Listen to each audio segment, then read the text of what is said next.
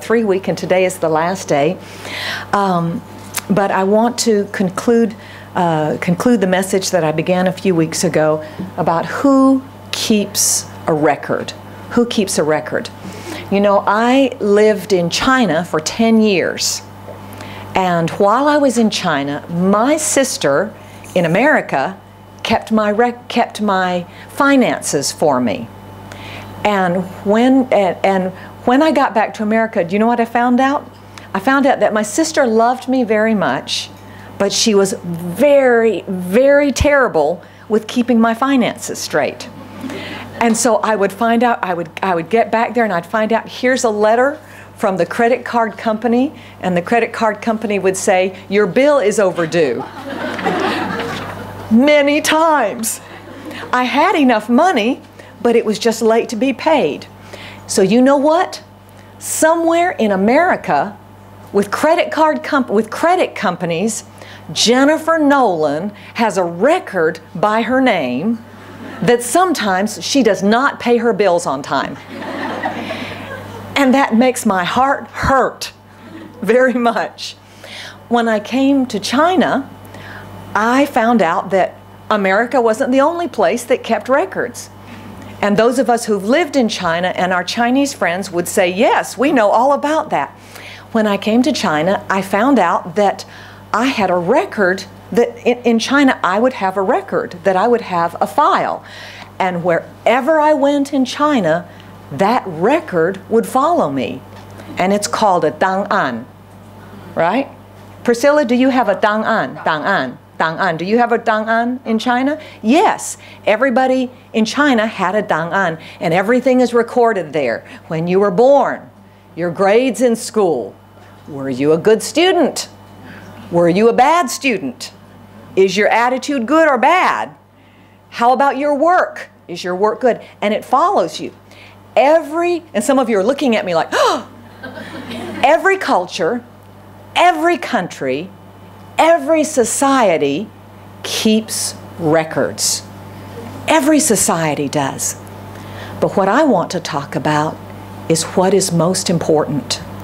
Because there's something more important than whether or not Jennifer Nolin pays her bills on time, or whether or not she got an A in a class or a B in a class. The same thing is true of you. And there's something more important, and we want to conclude this morning. Who keeps a record? Who keeps a record? And we've been talking about who keeps a record of our sins. And that's very strong, isn't it, when we say that? Who keeps a record of our sins? But we talked about this because we know that we keep records. We have memories, and we think about these things. You can use any word that you want to. You can say sins. You can say shortcomings. We could say failures. We could say mistakes or errors. But the question we've been looking at is, who keeps a record? The Bible tells us in Romans 3:23, for all have sinned. This one is not in our Priscilla. This one is not on their sheet. For all have sinned and fall short of the glory of God. And when we read this, it reminds us that the record that is kept and the standard that is given is not according to what people think. You see, if I compare myself to some people, guess what? I'm better than some people. I know I am. I can look at some people and say, I know I'm better than that person. I don't do this, and I don't do this, and I don't do that. But maybe I compare myself to somebody else and I think, oh, but they're better than I am. But brothers and sisters, the comparison and the standard is not according to people. It's according to God. And God's word says we've all fallen short. Here is God's standard. How can I ever reach that standard? How can I ever meet that standard? Sometimes I can. Sometimes I can do well. If I try really hard, if I do my best, but I can't always meet that standard. I can't always reach that level. But fortunately, God says to us, when we confess We say, God, I've sinned. God, I've fallen short. He's faithful and just, and He forgives and He purifies. But we always keep in mind that it costs something. It's not easy. It's not easy. You know, sometimes when we say, I'm sorry, it's pretty hard to say, isn't it? Is it hard to say, I'm sorry? Or is it just for me? I hate to say I'm sorry. I really do. I hate to say, I have to work really hard to say, God help me. And then I have to go say, I'm sorry. Because sometimes I think, well, they're wrong too. But it's up to me. I don't have to judge their heart, and I don't have to look at their heart. All I have to look at is mine. It's mine. And so I go and I say, I'm sorry. But have you noticed, for some people, sorry is very easy? A few people, right? Sorry, sorry, sorry, sorry. And when we hear that, you know what we think? You're not sorry at all. You're just saying it. That sorry was very easy for you. But when we come to God, never, ever, ever let sorry be really easy. Never let it be, oh God, I'm sorry. God loves me so much, He doesn't really care. God always cares. And the cost of forgiveness is the price of the blood of Jesus, His only Son. And so we look at it and we understand what it cost. And we've talked about all of this. But when we look at keeping a record, who keeps a record of our sin? Let's get the next slide. Who keeps a record of our sins? First, we keep a record, don't we? We keep a record. I keep a record of my own sins. I keep a record of your sins. Because we're people sometimes, don't we? We look, I remember what he did. I remember what she did. How do we handle this? Because if you and I live with the memory, I did this, I did this, I did this, our hearts and our minds will be so burdened, we will go through life without joy. We will never be able to enjoy the life and the love that God has for us when He gave us Jesus. God did not send Jesus so that you and I should go through our lives with the memory and the record of everything that we've done in the past that was not right. And so when we look at our past, which is not perfect, nobody has a perfect past, what do we have to look at? Next slide. Our past is always in the light of God's grace. It's always in the light of God's grace. It must be. If you look at your past and what you were without the light of God's grace shining, you will live with condemnation and guilt all the time. So you can't do that. We do as Paul says, by God's grace I am what I am.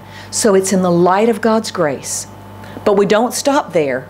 There has to be a change. And the next that we see is our minds have to be changed. Our minds have to be renewed by the Word and the Spirit. By the Word and the Spirit. And here's some of the scriptures that we have. The first one is in Romans 12 and then Ephesians 4. Don't conform to the pattern of this world, but be transformed.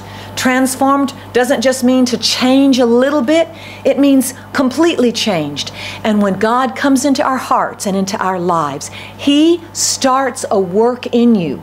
You're a new creature, you're a new creation, you're a new being. But some of us say, but I still think about that, I still battle that. Well, so do I. Because we are creatures and we're people of habits. We have the habits of the past.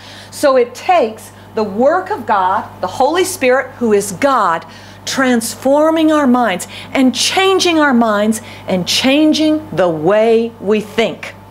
So in the light of God's grace, and then as our minds are changed by God, He renews our thoughts and He renews our attitudes. So when you remember and when you keep a record of your past, look at it in the light of God's grace and let the Lord, Holy Spirit, transform your mind. Amen? Amen. Amen. So, who keeps a record? Next slide.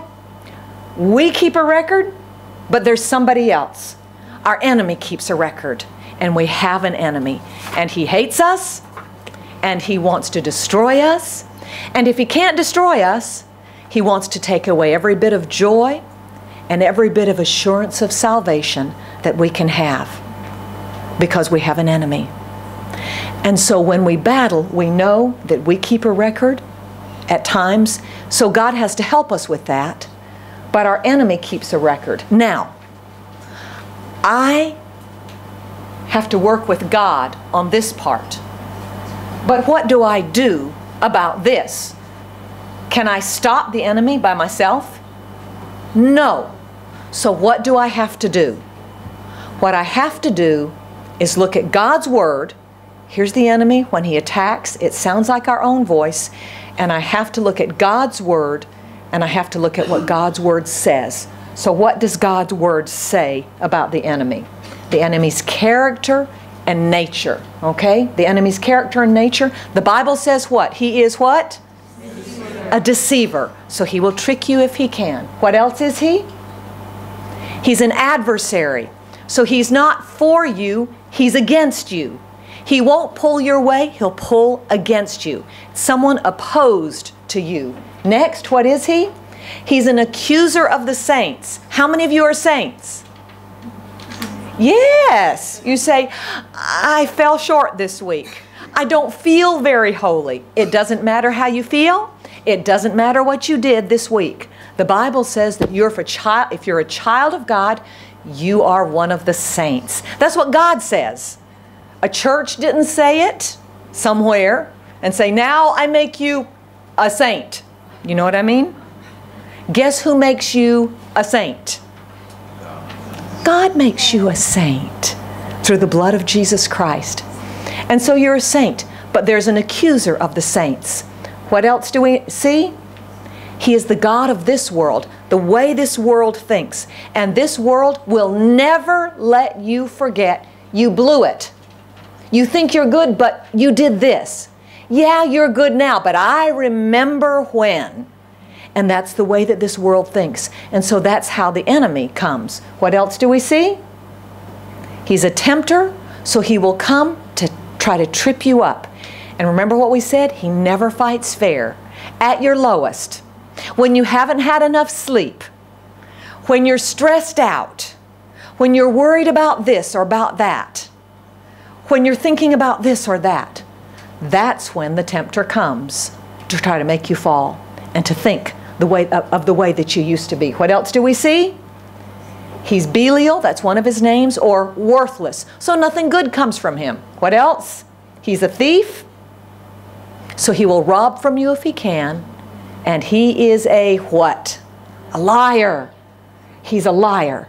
And he will not tell you the truth. Or he'll tell you just enough truth to make you believe, and then he'll slip in the lie. So this is the enemy that we have against us. And the enemy also keeps a record. However, there is one who does not keep a record. And let's look at that. The next one. There's only one who keeps no record of our sins and failures. He's the only one who has a right to keep the record. The enemy has no right to keep a record, but he does. We don't really need to keep a record.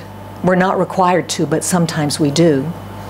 There's only one who has the right.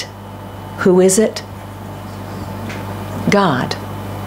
He has the right to keep the record. He does. But he doesn't. But he doesn't. There's only one who does not. And I want us to think about this as we look at the rest of this. I just want to keep this up for a while as we look at this and as we think about this. We're going to look at about 12 different scriptures. And some of you are going to say, why 12, Pastor Jennifer? How about just 2? Wouldn't 2 be enough? But I want us to look at a lot of scriptures, because you know what I found out as I began looking through this?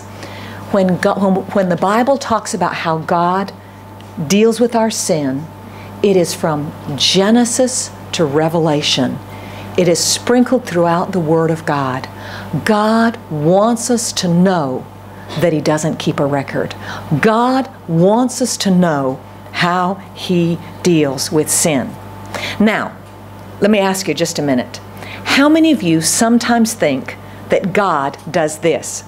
If it's a small thing, a small sin, a small wrongdoing, God doesn't care. Number one, yeah? This is God's system for sin, for keeping records. If it's small, it doesn't really matter and God doesn't really care. If it's a middle sin and we do it occasionally, then we should ask for forgiveness because God does look. And if it's a really bad sin or we do it a lot, then even when we ask for forgiveness, God doesn't really forgive because we keep on doing it. And when we go back and we say, God, I'm sorry, God says, yeah, but you did it again. How many of you have ever thought about sin in that way? Thank you, Helen. Helen says, Helen's being honest, and if the rest of us were being honest, most of us would say the same thing. I've thought that way before. But God is not like the world. And God's not like us, and God doesn't do it in that way. And I want us to look at what God says about how He deals with our sin when we come to Him. Okay? Let's look at the first one. From Hebrews 8:12. So if you're taking notes, now's a good time. Okay? We'll go through quite a few scriptures. Here's Hebrews 8:12. And what does he say? I will forgive their wickedness. This is the easy one, isn't it? This is the one that we all know. God forgives sin. But I want us to see something, that God is so rich and so colorful, He doesn't just say, I forgive. Do you know why God is so rich and colorful? Because our minds think all sorts of things. And so God says it one way, and then He says it another way. And then what does He say? I will what? Never again remember their sins. I will never again remember. That's Hebrews 8:12, and actually he's quoting the Old Testament. The writer to Hebrews is quoting that. He says, I'll never again remember. How many of you, you're just sitting there and suddenly there's a memory from your past. You have not thought of it in years, and boom, it comes to your mind. Has that ever happened to you? And you think, oh, I'd forgotten all about that, and it comes back again. But God says, I don't think of it again. I will never remember it again. What do we see next? Isaiah 43:25. He says, the next one, yes, I alone will blot out your sins. I like this one, for my own sake. And what?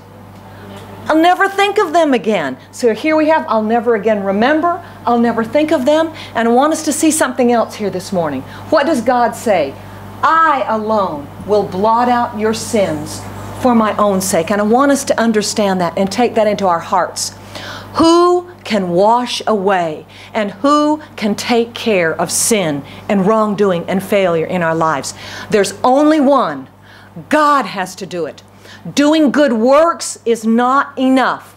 Giving an offering is not enough. We give offerings and we do good works because God has blessed us. But that does not take care of sin in our lives. God has to take care of sin in our lives. And then what does He say? He says, for my own sake. Because sometimes we feel like I've got to work really hard, and if I show God I'm good, then He will help me. If I show God I'm good, He'll forgive me.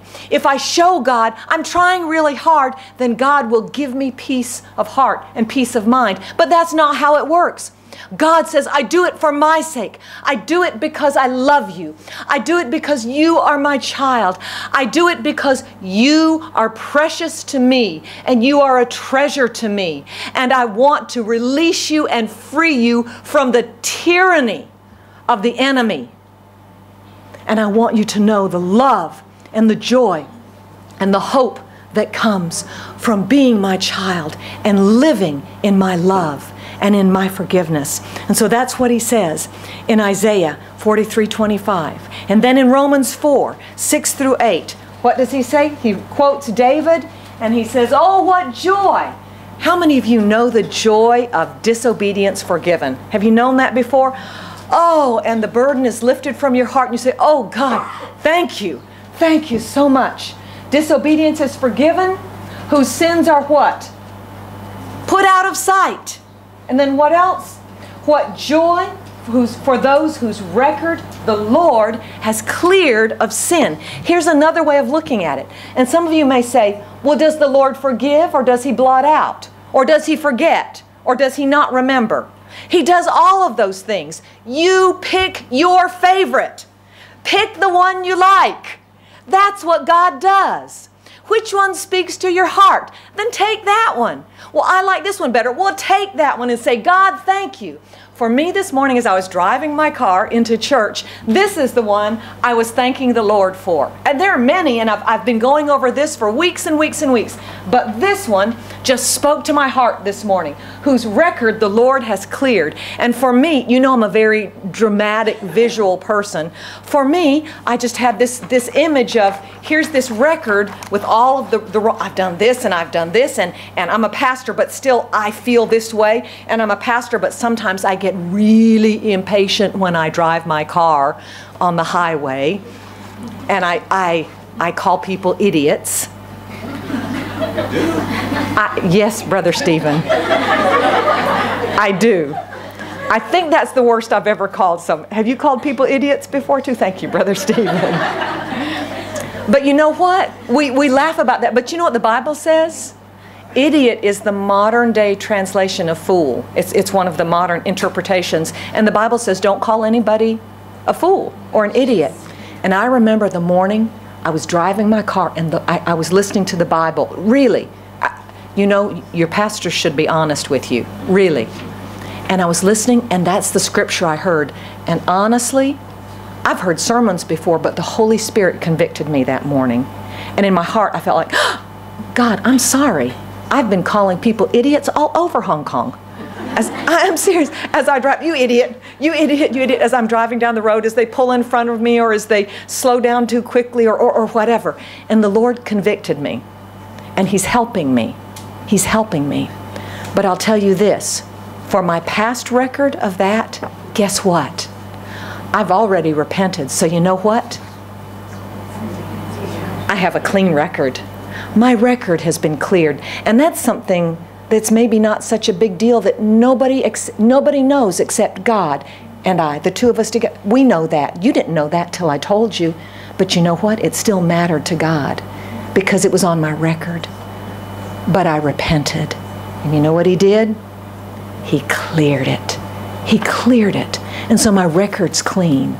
My record's clean, and God doesn't think about it anymore. And God's transforming the way that I think. So that's the one that spoke to my heart. But that's not the only one. What else do we see? What's next? Acts 3:19. This was Peter when he was preaching on the day of Pentecost. To whom was he preaching? He was preaching to people who probably had said, "Crucify Jesus." He was preaching to people that may have spit upon Jesus or thrown things upon Him. And yet to them, Peter says, repent and turn so that your sins may be what? Wiped away. Wiped away. Just like on a blackboard, it's wiped away, or a whiteboard, and you don't see it anymore. But that's not it. That's not all. What else is there? Micah 7:19. This is the one that Julie mentioned a few weeks ago. Remember when she was sitting back there and she said, He takes our sins and He throws them into the sea of forgetfulness. How many have heard that expression before? Panina has, Beth has, and I have. Do you know what I found out when I went back and looked? It's not in the Bible, okay? So we have to be careful. But it does say, into the depths of the sea. When I was a child, my mother would talk about this verse, and I understood this verse when I was a child. So when she would say, the sea of forgetfulness, I could understand that, because I could imagine throwing into the sea of forgetfulness, and the sea's deep, and God didn't think about it anymore. And that always gave me peace as a child. Did it give you peace, Beth? Sure, it did. And it was something that we could understand. I think this is why God gives us so many different ways. Into the sea, wiped away, cleared, blotted out. Never think of them again. Take your pick. All of them say the same thing.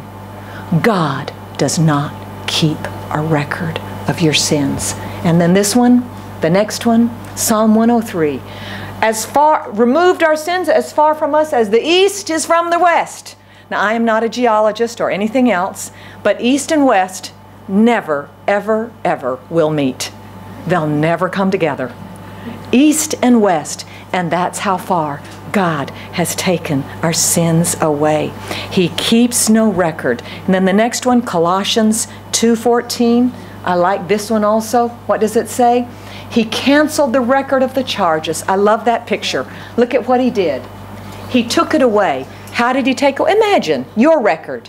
What did he do with it? Here's another picture for us. He took it to the cross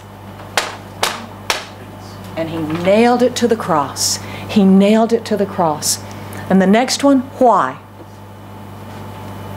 From 1 Corinthians, the chapter on love, which describes God, which describes what God is doing in you and in me.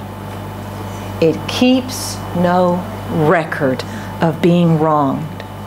He's the only one who could, but he doesn't. He's the only one who could, but he doesn't. I want to remind you of a famous chapter in the Bible. In that chapter, and I wrote it down so I could remember it. I didn't get everything.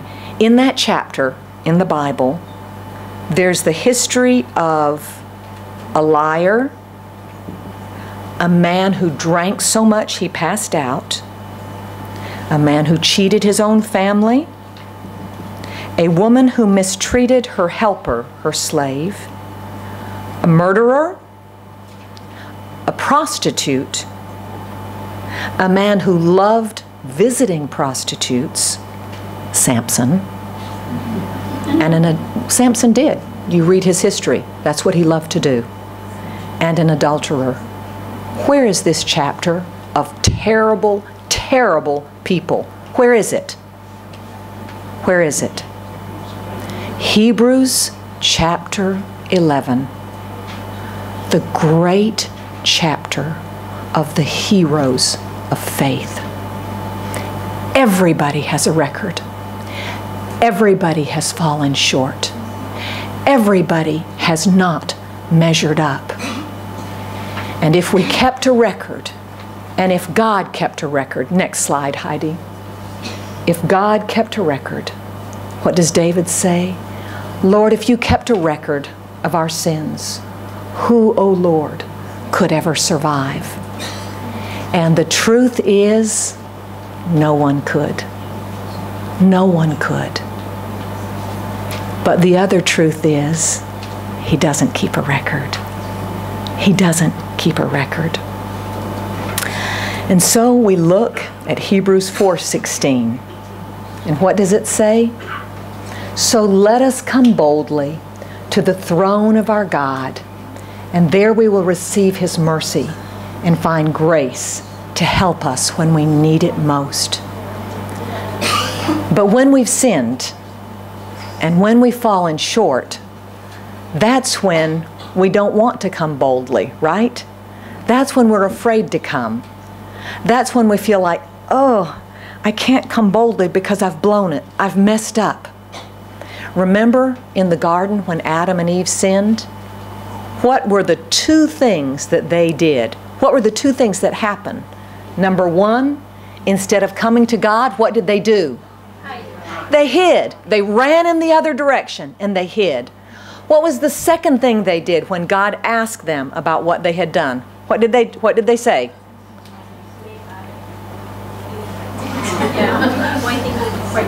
To everybody else.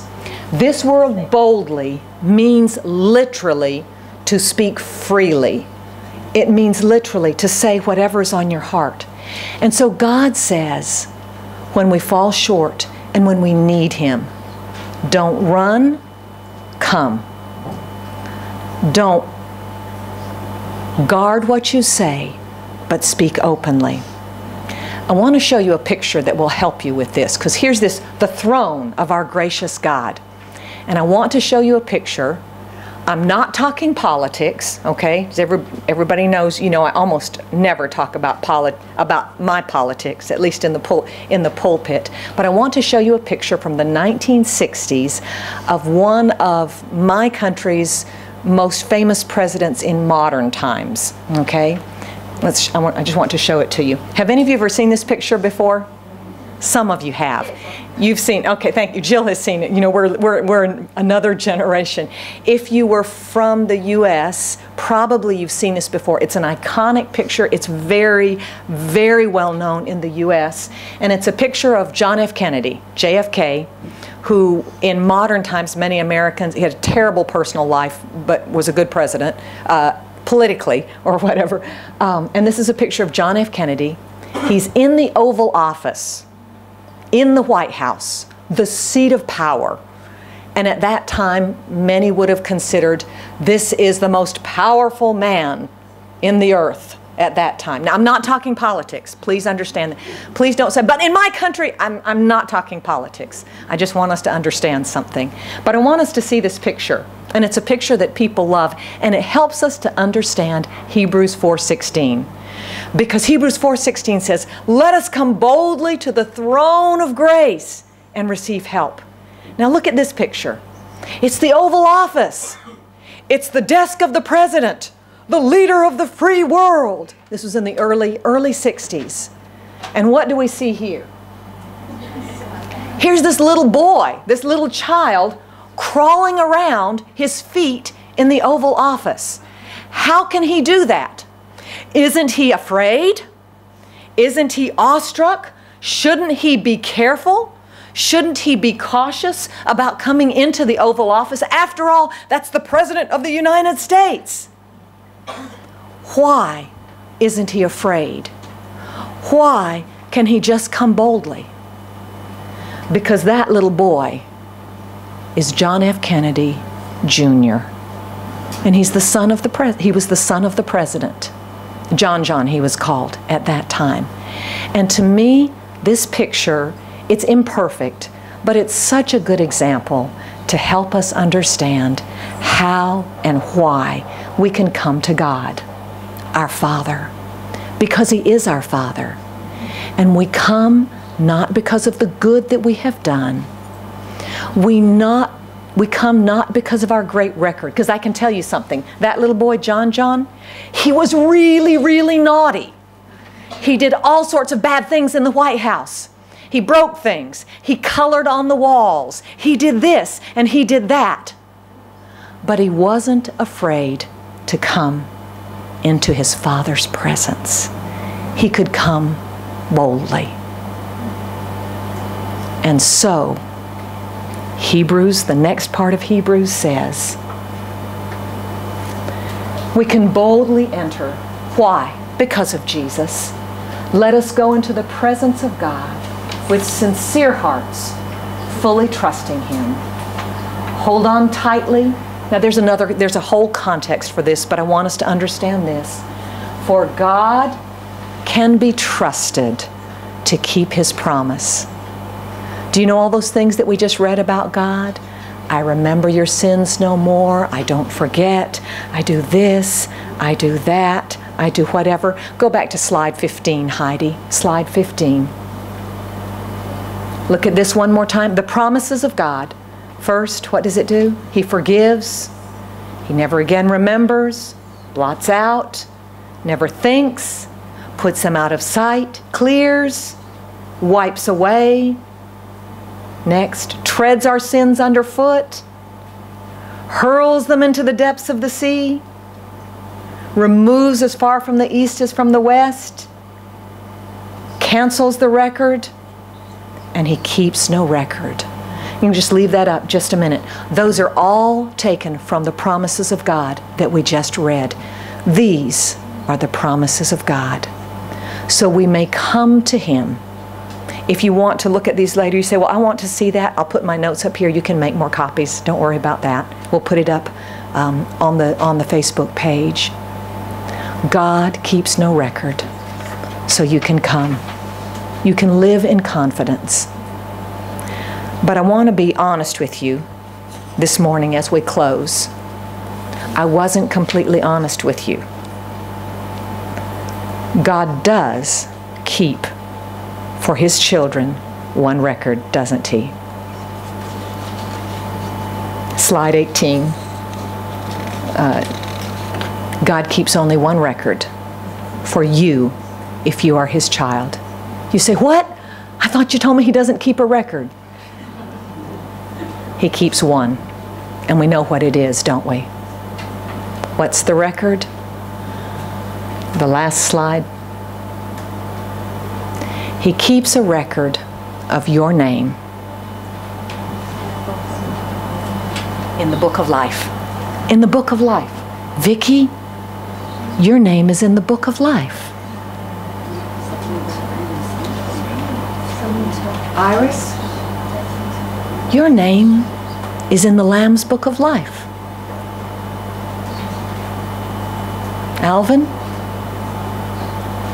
your name is in the book of life.